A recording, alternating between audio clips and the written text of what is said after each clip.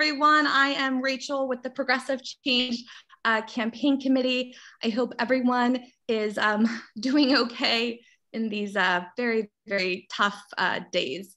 I know there's a lot going on at home and abroad, so we so appreciate you taking the time, whether you're joining us from California or New York or Rhode Island or Nebraska and South Dakota. Welcome, welcome to all, and thank you for being here.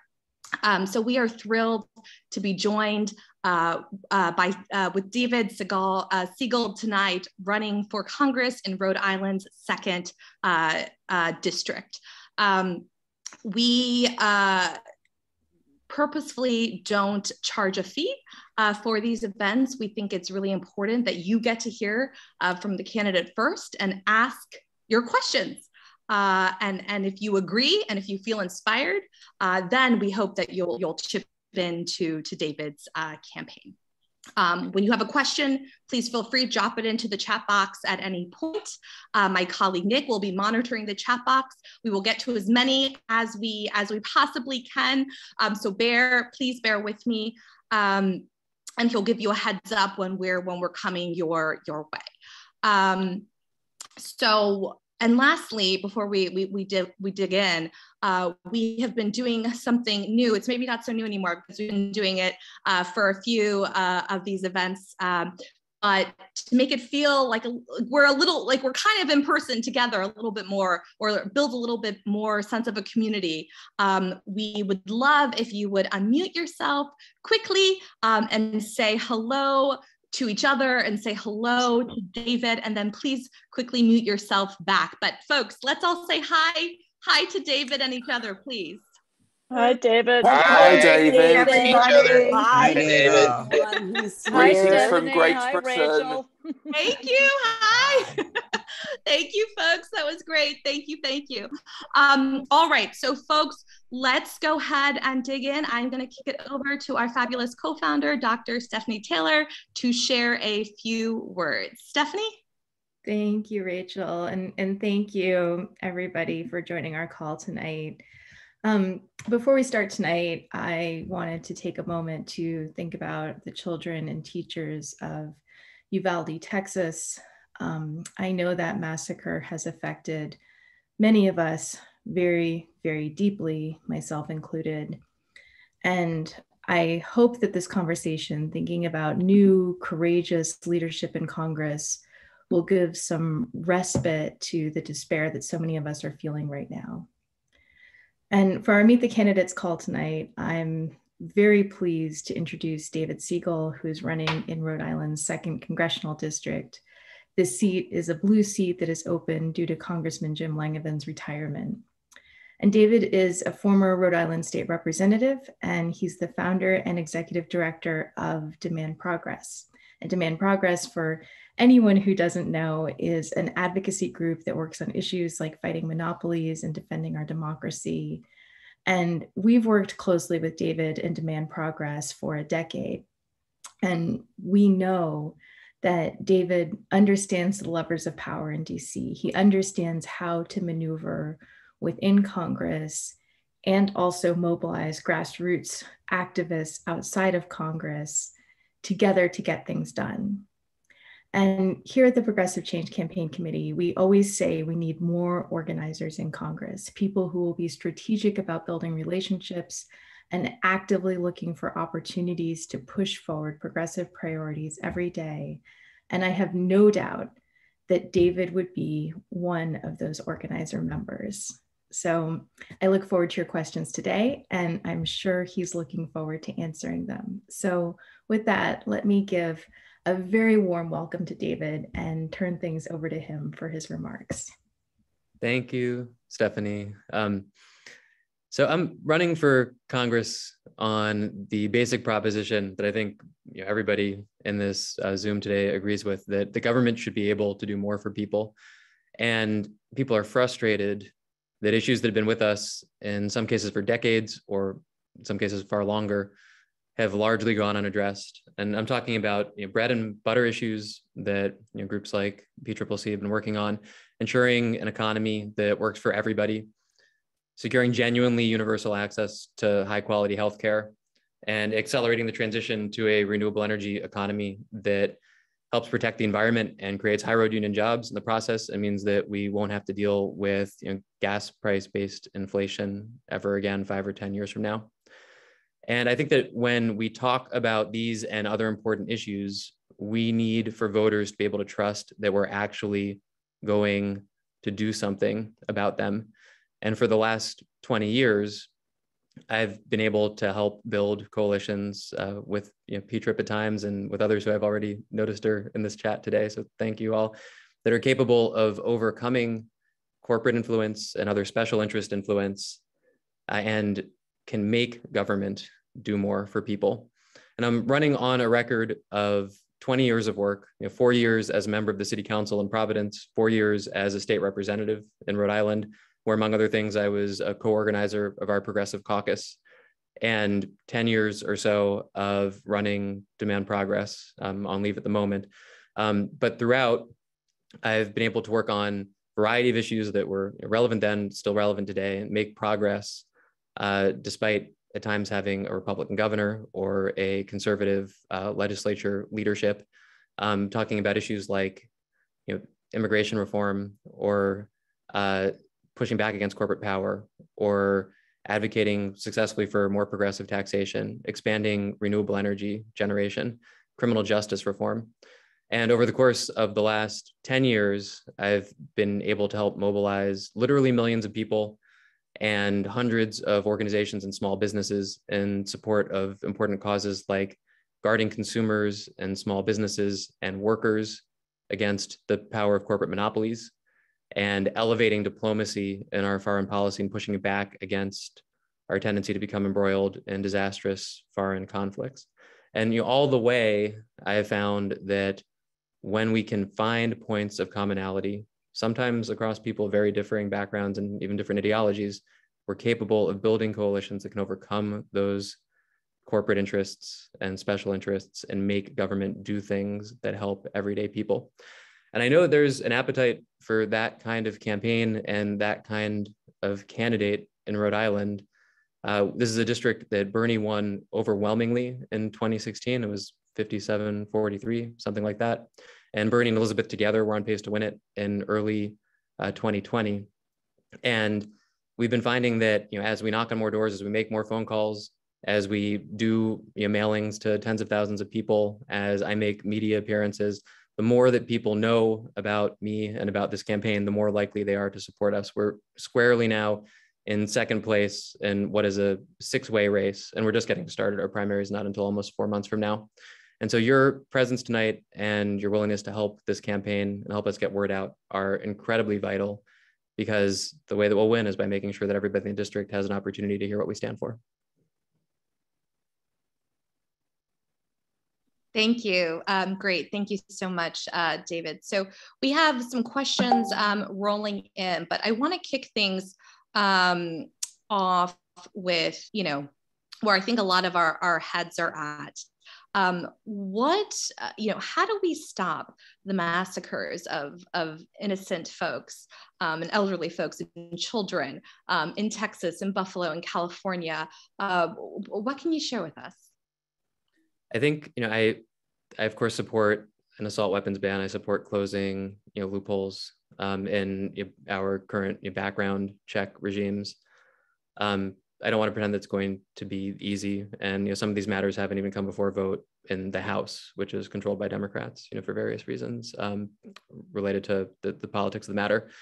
I also have spent much of the last 5 years working on trying to augment the business models that big tech uses, and their models are fundamentally poisonous and purvey polarization. They elevate the most incendiary and hateful content because they try to keep us addicted and clicking on their materials so that we can see more and more ads. And unfortunately, it's that content that's most incendiary, most polarizing, most turns us against one another, that is best for them from a basic business standpoint. And so I think we'll talk about this more later, but a lot of the anti-monopoly policy that I've been working on, especially as applied to big tech, I hope would help make it less likely that we encounter these tragedies moving forward.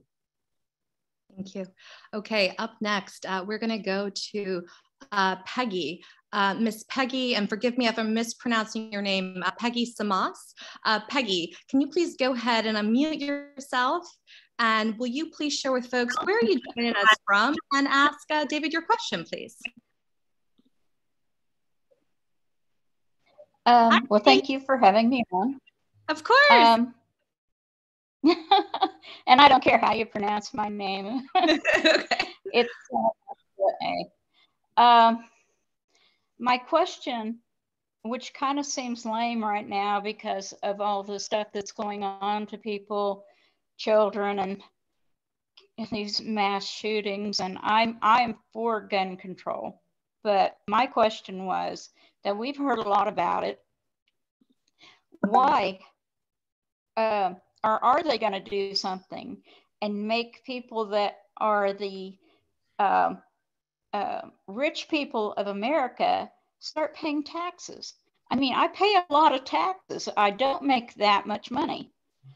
I'm okay with paying taxes. I want to see people be helped with those taxes.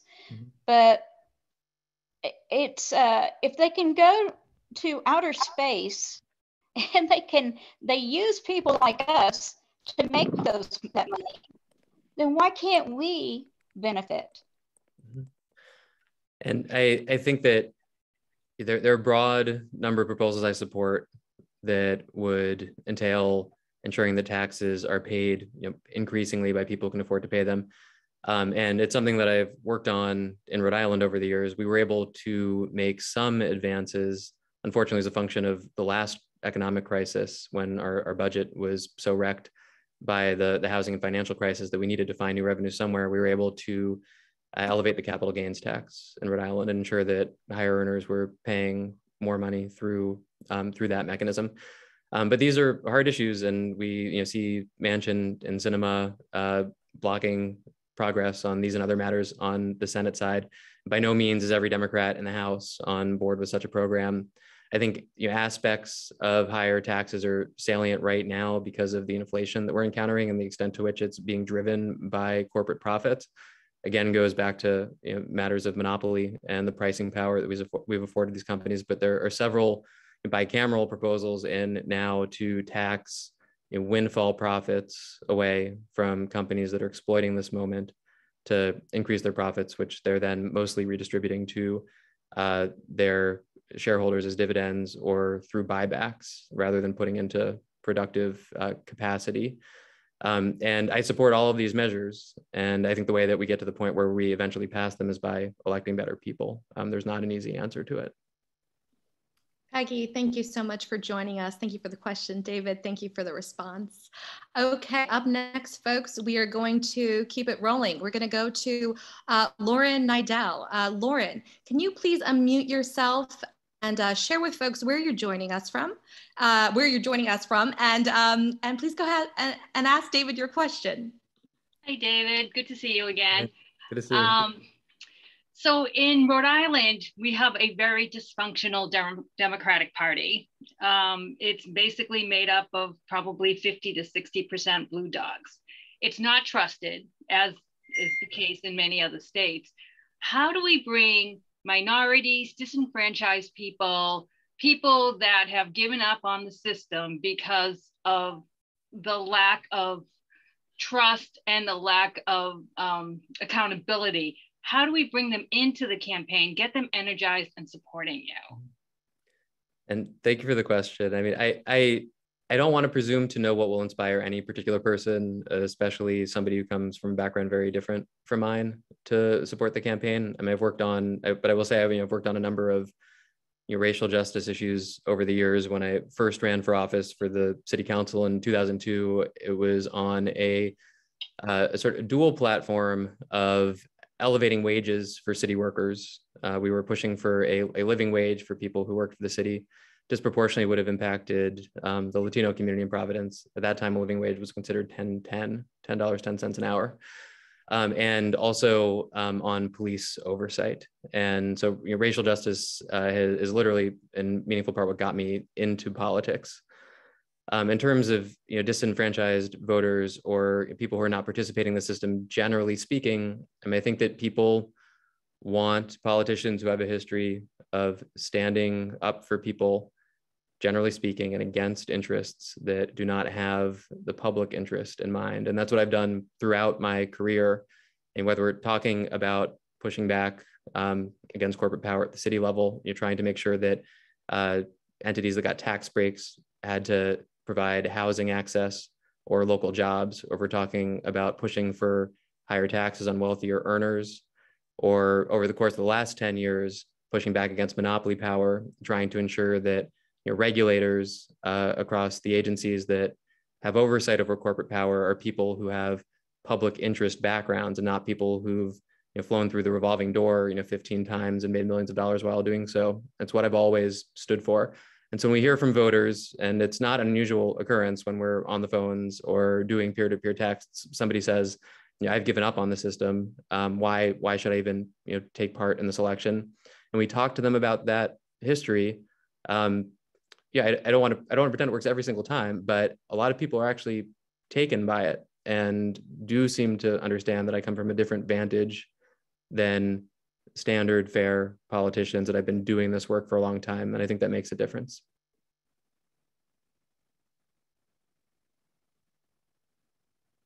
Oops, I was on mute. Sorry, folks. Lauren, thank you so much for the question. Okay, up next, folks, we're gonna go to Castle Weinstein. Mr. Weinstein, can you please share with us all where you're calling in from? And what's your question for David, sir? Hi, so I follow a lot of different races. I'm calling from California, and I like being informed of who we're looking at, and I belong to a Democratic club, and I like informing them of who I like and who we support. My question is, my statement, first of all, is that I like a lot of your things you're going for. I like breaking up the monopolies. I like going after the higher taxes for the wealthier income. What are your feelings on AIPAC? I will say I support I went to Jewish day school and have a strong background in Judaism from a religious standpoint and a social standpoint. I support a two-state solution, and I support preventing further expansions of settlements and annexation. And so I'll speak to the policy positions, but those are on my website and what I've stood for some time. That's good. It scared me because a lot of progressives are not on the same page as you. So thank you. Thank you. Thank you for joining us, and thank you for the question. Okay, so David, I'm going to bring in some folks from Facebook too, and bring them into the conversation. So Tara G from New York, her question is, what are your plans to protect our reproductive rights in Congress? So I would, of course, support codification of Roe v. Wade. It's something that I worked on at the state level. Back when I first got elected, some of this goes to what Lauren was speaking to earlier. We've had over the years a very conservative, even though Democrat dominated General Assembly in Rhode Island. And in 07, 08, when I first got elected, I was one of 4 or 5 people who co-sponsored legislation to codify Roe v. Wade at the local level or the state level. And I think that there were probably other people in the chamber who would have supported the legislation. I think it was a mix of there being a conservative and probably anti-choice majority, and also the issue not seeming as salient yet because it wasn't under as immediate threat at the national level as it's now been made clear that it is. But it was a small group of us who were working on these concerns back then. I also supported legislation to ensure that more people who were on Medicaid, for instance, could access abortion. And over the course of the ensuing years, I've been able to be part of a movement that eventually came to codify Roe in 2019, working through the Working Families Party that I helped co-found and helping people get elected and so on. And the assembly's changed quite a bit since then. So in Rhode Island right now, we are thankfully, at least for the time being, protected. Of course, I think we need to be concerned about what might happen over coming years if Republicans gain control of the House and Senate and presidency, or further attacks by the Supreme Court even. At the federal level, I would support codification. I would, I'm opposed to the Hyde Amendment. I think that people who are recipients of funds through public programs, should be able to access abortion care. And I think we need to look at court reforms because of this issue and more generally. And this is, but one issue where our courts are drastically out of touch with where the American people are. And it's true on all of the corporate power matters we've been talking about over the course of the evening. They've been making it harder and harder for us to regulate corporate power and look like they're going to attack the administrative state that I've been working to try to ensure is populated with people who care about the public interest. And this has been a priority for P-TRIP and for Elizabeth Warren and so many others. And so because of this issue and so many others, we need reform. Thank you. So up next, we have our friend here, Toby, Ms. Toby Frost. Toby, you submitted a question. I would like to see if you'd like to ask David your question. If so, would you like to go ahead and unmute yourself and ask David your question, please? Toby Frost. I've never said anything on one of these, so. Well, first time for everything, right? I wanted to find out who David Segal was, and everything I'm hearing makes it better and better. I live in Massachusetts, about 15 miles west of Boston, and I'm a senior citizen. I noticed that most of you people are kind of young, and I like that because I wish that I saw more young people on these Zooms. But anyway, more power to you. It's sounding better and better, and I don't have a question yet. I may not have a question until the end of the week, but I'm happy for the chance to tell you how much I appreciate what I'm hearing. Thank you so much. Thank you, Toby. Thank you for joining us. So up next, we're going to bring in someone from Facebook. So David, Catherine would like to know, how can we ensure the Democrats win this year's midterms? I fear the party will be blamed for the recession being predicted. It is an important question, of course. I think that I was very hopeful going into the Biden administration, even though I identified as more progressive than him in the primaries. I thought that the agenda that he was talking about, say during his DNC speech, I thought did a pretty good job of synthesizing elements of the progressive platform into it. And we were able to, through organizing, get a number of really solid regulators into the administration. And I support the Build Back Better framework, for instance. I think that we are unfortunately falling prey to this sort of unwinding where Manchin and Sinema and some other recalcitrant Democrats have blocked the agenda, and that disempowers us from doing good things, and we look weaker, and the administration, relative to the good things that it wants to do, looks weaker, and we end up in this vicious cycle. And I'm very worried. I think that on the campaign trail, the issue that seems to matter most, and I've spoken to this in almost every question I've answered, is concern about corporate power. There's ubiquitous concern about corporate power across ideological tendencies, across parties.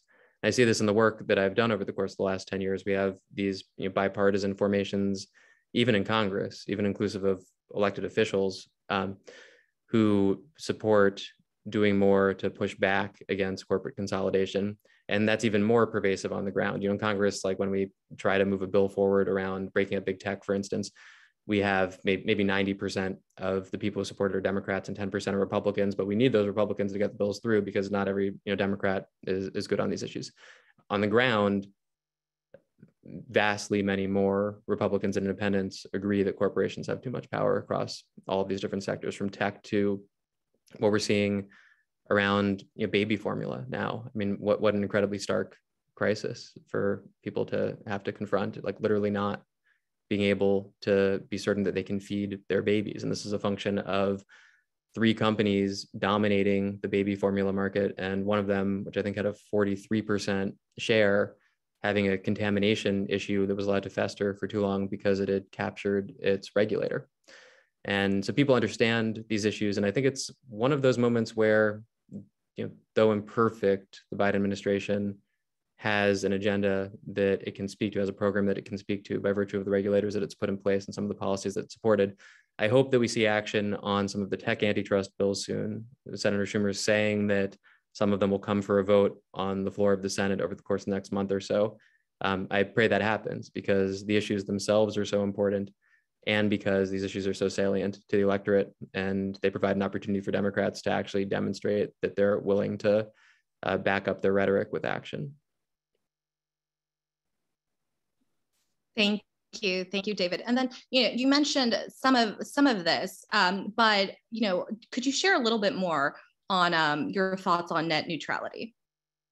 Oh, sure. I see Adam put that in the chat. It's sort of a softball or maybe a troll. I can't quite tell, but I appreciate it. But important, right? Adam's one of the people who really helped, and PCCC more generally, and my co-founder of Demand Progress, Aaron Swartz, who's unfortunately no longer with us, were among the folks who got net neutrality on the agenda 12 years ago, I guess a little bit before that now, 12, 13, 14 years ago. And this is another monopoly power question. And it in some ways, it's what transitioned me into somebody who thinks about monopoly power. It's the question of whether or not the ISPs, the cable companies, as opposed to the platforms, as opposed to Comcast, as opposed to Facebook and Google, can decide to elevate certain content and deprioritize other content based on political preference, or whether the purveyors of that content are paying them to do so.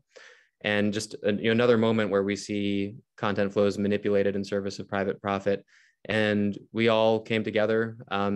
At times, there have even been some more conservative-leaning people in these coalitions to help push the Federal Communications Commission in 2014, 2015 to adopt strong net neutrality rules. Unfortunately, when Trump came in, he saw them overturned pretty quickly.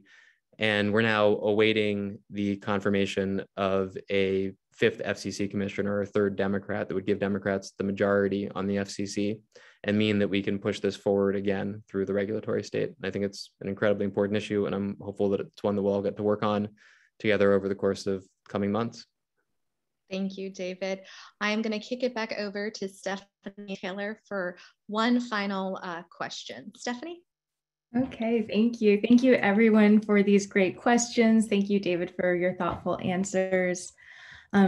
David is getting his campaign off the ground, and every dollar is helpful right now, so please consider chipping in what you can.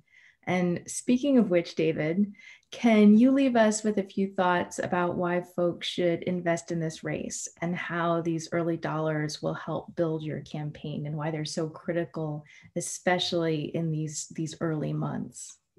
Yeah, absolutely. Thank you, Stephanie. So we're I think the last primary in the country. It's a September 13th primary, so we have almost 4 months to go. And I just announced, I don't know, about a month ago, and then things have gone tremendously since. Elizabeth Warren endorsed right away, the communications workers, PCCC, a number, WFP, REV, a number of other organizations. And we are building a foundation for the long haul. And as I said at the top, the more that people learn about where I stand on these issues, the more they support me. And that's clear to us now from even quantitative data that we have, but it's also clear from scores or hundreds of anecdotes at the doors and on the phones. And given the system that we live in, your dollars enable that. We need private dollars in order to run campaigns. I wish that we could make that otherwise, and perhaps one day we can. And also your help on the phones and through other tools we'll be using, peer-to-peer texting and so on, mean that we can get the message out. And as I said, as we get the message out, people move in our direction in a really serious way. And if we can do it at scale, then we can win this thing. Thank you. Thank you so much, David. Folks, I think you can see why David needs to be in Congress. So help us send him there. If you've chipped in before, and if you can chip in again, if you have friends, ask them to chip in. If this is your first time chipping in and you're inspired by what you heard, please consider chipping in. So thank you, thank you, thank you. There's a lot happening here in the world. So thank you for taking the time, sharing your time with us and David. Thank you. And folks, let's close this out how we started it. Folks, unmute yourself. Let's all give a big go David, and thank you to David, and thank you to everyone, and hi to each other. Go David. Hey, David. All right. David, you support Castro. David. David. Thank you. Thank you, David. All right. Thanks. Nice to meet Toby. Nice to meet you. Thank you. Thanks, folks. Take care. Thank Good you. night. Bye, everyone.